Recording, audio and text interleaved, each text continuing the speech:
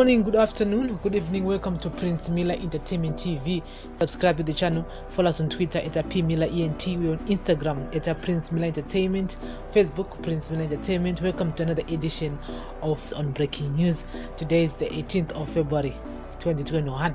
So guys, Zimbabwean and Australian citizen Susan Mutami, who recently made waves on social media circles after a messy breakup with the Northern legislator Temba, has been detained at Robert Mugabe International Airport while trying to leave the country. Mutami, in a series of tweets, claimed she had information on the key one of the president, Emmerson Mnangagwa's son.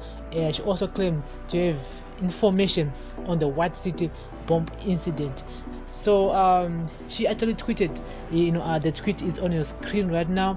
I'm being held hostage at Harare International Airport by state security agents who won't let me aboard a flight to Dubai. Australian Embassy, Scott Morrison MP, and UN without no charge or anything. So she actually tagged the Embassy of Australia and the Scott Morrison, I think the MP in the United Nations. Now guys, I'm not surprised about this. And the lady, she's saying our started one charge as well, but I won't matter. So I will let you know guys, I could say any new development regarding to this. In Nango, I'm not so surprised about it. She's one of them.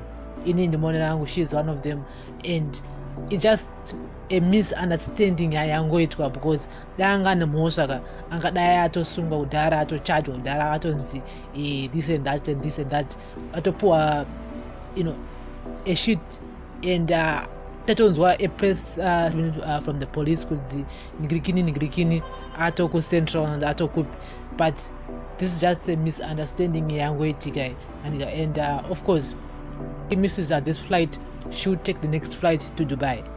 It is what it is, guys. Let's talk in the comment section. But Mamiro Inyaya, she's held hostage at the Mugabe International Airport. Pakaipa, telling news and breaking news on Prince Miller Entertainment TV. Thank you very much for listening and watching. Bless up.